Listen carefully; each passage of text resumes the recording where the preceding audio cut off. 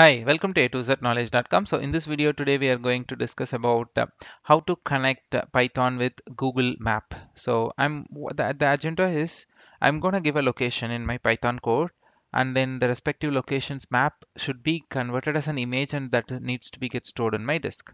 So the requirement is I get a requirement that I need to get all the locations map as an image.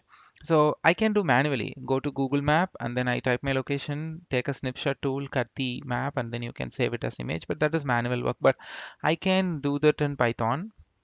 I can give select list of locations and automatically the image will be get derived from the Google. So now I'm going to show you how to do that. So import request, because we are going to deal with URL, so you need this request package and then API key. So here we are going to connect with the Google Cloud platform, right? So all what Google provides so many services like map service for the developers and then AdSense, AdWords. So all these services can be interacted through some programming language. We call it as an API, and then it's for developers, right? So you have to create an account in Google Cloud, and then you have to create an API key which is used like a security key for you to interact with all the Google services.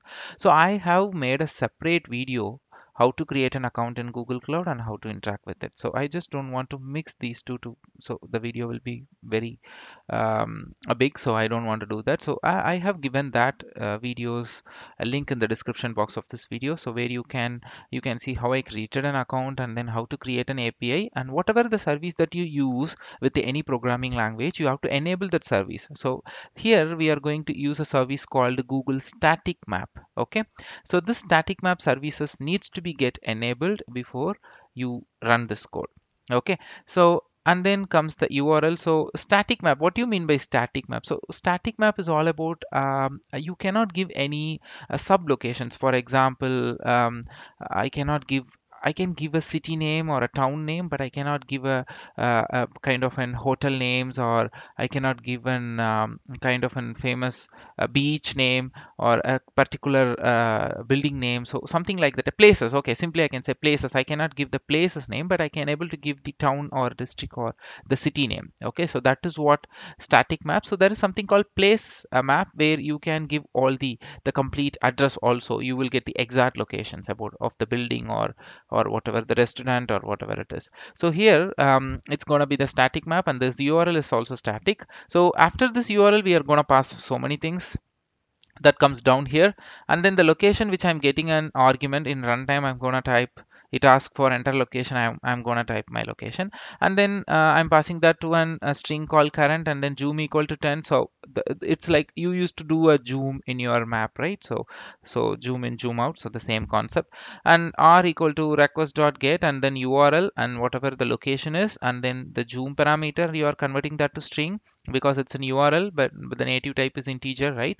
And then the size. Okay, this is not parameterized, but still you need to parameterize the size also, you can do. So what size the image has to be gets stored, right? And then the API key, this is very important. So when you approach these Google services via languages, then you need this API key. So you can ask me directly, when we go to Google Map, we are not giving any API key, but when you do that with API, you have to do that.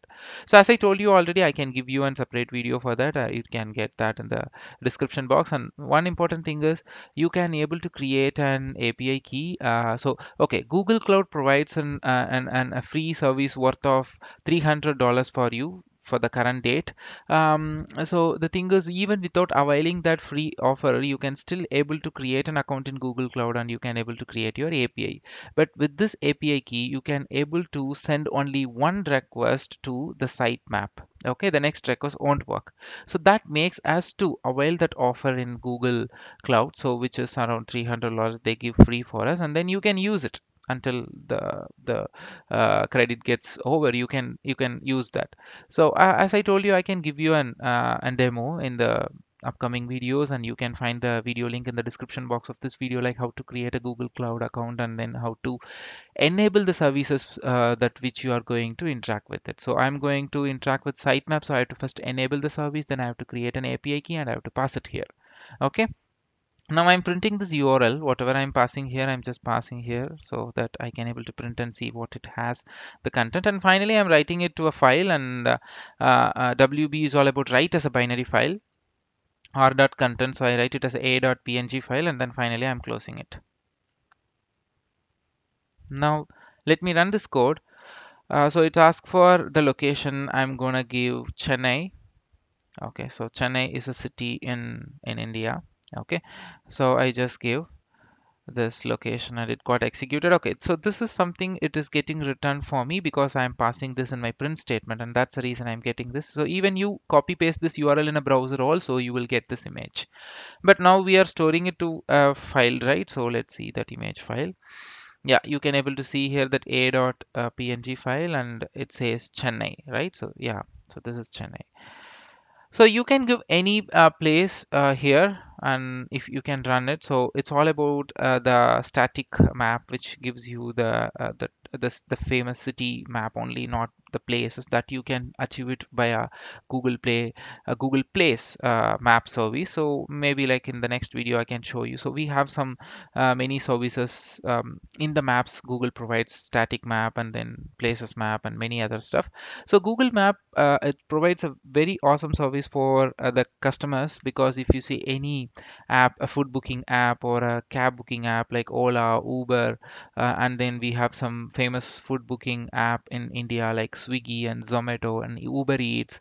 So all these people are using Google Map as a location service, because we can't able to create our own individual location service. We don't the startup doesn't have any satellite services, right? So Google provides that. So you can able to see in Ola, Uber, in the map, you can able to see somewhere the watermark says Google Map. Okay, so it's not like Uber Map, it's Google Map actually. So they have availed the service, and then they are paying for the service what they are using it. And it's like something like the map as a service, location as a service, I can say simple, in Google Cloud they provide. So this is just a kickstart and demo I can show you, but going forward I can show you like how Uber make use of the maps, right? So something like that we can see. And thanks for watching a2znowledge.com. If you really like this video, subscribe my channel and forward this to your friends and colleagues. We provide videos in many languages and many technologies, not only Python, and we have so many other videos.